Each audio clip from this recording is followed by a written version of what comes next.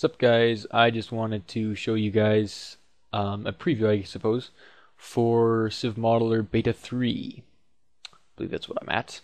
So here it is. I'm sorry for the really low resolution, but I did want to get it at maybe, hopefully the fastest FPS I could, so that I can show off the amazing speed that this update will include. The main thing that, well yeah, that's pretty much the main thing that this update includes is speed. Major amounts of it. I've pretty much redone the entire engine completely. So yeah, speed is the main factor here. So I don't know if you noticed before, if you tried out the previous version of SivModeler, that the models that you loaded in would either completely freeze the game and would not load, or it would load in but then run really slowly. And this was basic models. So now this is quite different. That was an OBJ file loaded in instantaneously, and any lag you see is actually just the recorder. This is completely smooth FPS at any screen size. That is also another update. I can change the size. I can even full screen it, and it still works. And like it changes the actual resolution, so you don't have to worry about it just stretching. So that looks cool. It works like a normal program then, and so. Yeah, I can select as before, but it's now a totally different method for selecting. It's math-based, not color-based, so it doesn't have to draw everything twice. I'm a big fan of that, which also allowed me to actually make this drag select that I have here. So see, I can actually select a massive amount of triangles there. As usual, shift clicking also works, which is very nice. Now, another thing I did is, because I changed the system for the models so much, is the updating part of the model. Before, I would refresh the model once a step. This was a horrible idea. So now, instead of doing that, it only refreshes it when it needs to, and when it does, it only refreshes parts of it. So, like when the thing gets loaded in, it actually splits it into a whole bunch of different parts, which it draws as if it was one part. That way, when I update it, I only need to update a few parts, so that you don't notice any lag whatsoever when you're like moving pieces around.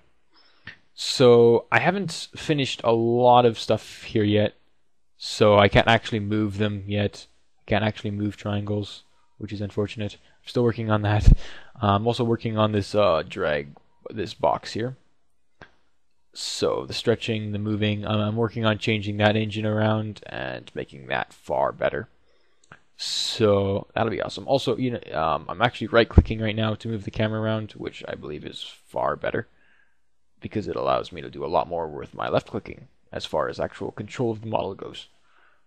So that hopefully removed some confusion there. So let me show you exactly how powerful the model is, or the new engine is, which is DLL based. This is my stress test object. It is an OBJ file.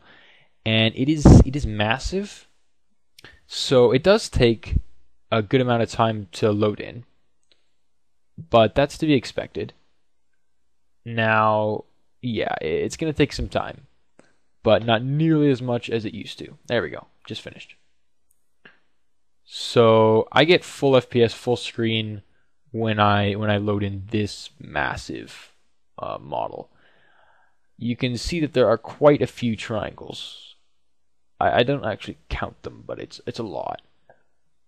So I think I'll finally reached my goal of making the program just as fast as it would actually run in your game as far as the model speed goes. So yeah, that's pretty awesome. Also, before I'm releasing this update, I want to make sure absolutely everything is working with no bugs. So that includes all the buttons up here. So currently we have File, New, Open, Save, Import, and Export.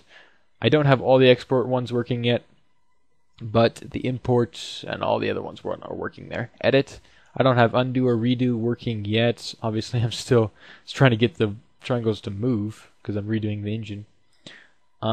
View, I have anti-aliasing. It's default set to 0, which is much faster, but if you have a fast enough computer, you can crank it up. I also disable the option if your graphics card is not fast enough to take it. That's pretty cool. Also, you can show the wireframe. So all those buttons work. So I can turn off the wireframe and turn it back on. Yay! And new, I don't have rectangle, ellipsoid, or cylinder working yet, but that'll be easy to add. So that just takes some time. And then selecting. I don't have different selection modes working yet. I know. I'm completely redoing the engine, so it's way faster, but I do need to completely redo everything. Texture isn't quite working yet, but when it is, it's going to be a lot faster. I already have amazing plans for how the texture is going to work, so it's going to actually be easy to use.